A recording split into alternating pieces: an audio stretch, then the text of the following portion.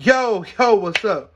This me, it's Joe. If you look for me on Instagram, it's ITS and the J with 10 O's. Just to let you know. So, what we doing now? I'm doing something that's always been a gift to me, but I decided to, hold on. It's my first time, so let me get all the jitterbugs out. I'm watching Good Times. Let me tell you why we watch Good Times. Hold on.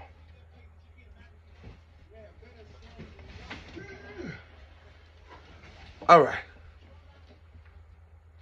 So, the reason why I watch Good Times is always remind me, no matter how many steps you are from being where you want to be, you're only one step backwards to being where you was. Remember that. The next thing is this.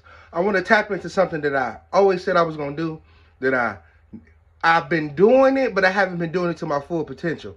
And my uncle, which is my Uncle Ennis, he put me to the side. It's been about 6 months ago. He always said, Joe, you need to do these videos. You got a story to tell. I always be like, yeah, Uncle, I will. You know, I do got a story to tell. But now, after what just happened on Friday, I really got a story to tell. Everybody who know me, know that I had 2 felonies for resisting arrest causing injury to the arresting officer, which I caught in 2006. We all know it came from me pulling away from the officer, ducking down, getting into an altercation with the cops, all because they have the wrong person. Throughout that time, I have did some time in the Michigan Department of Corrections. I also have did some time in the Muskegon County Jail. 15 years later, $2,000 plus later, it's expunged. I am now not a felon, So, like Biggie said, I got a story to tell. So since I got this story, I already made the mistakes, so I'm finna tell y'all so y'all don't have to. So make sure y'all stay tuned. I haven't decided on the day of the week yet, but I will be doing motivational speaking. Maybe on a Monday to help you get through the week. Maybe on a Wednesday, and then maybe on a Friday because we there, But it's coming soon.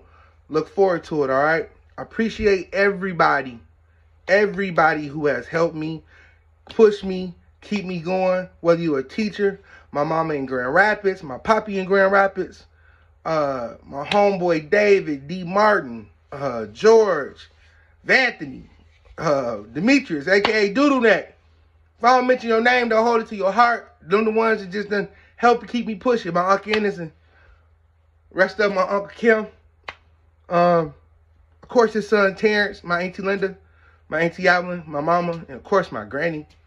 And I can't mention granny, I mention Reverend Sheldon. And it's tons of church people at Christ Fellowship Missionary Baptist Church, located at 317 East Hamilton, where Christian fellowship is real. All right? Like I said, I got a new series coming. It's going to start either today or tomorrow. I will be posting at least once a week with this motivational speaking. I got some hot topics, ways to get through. And if we do it on live, ask me some questions. We'll go at it, all right? I appreciate y'all. Remember, no matter what you're going through, keep your head up, all right? Don't let it defeat you.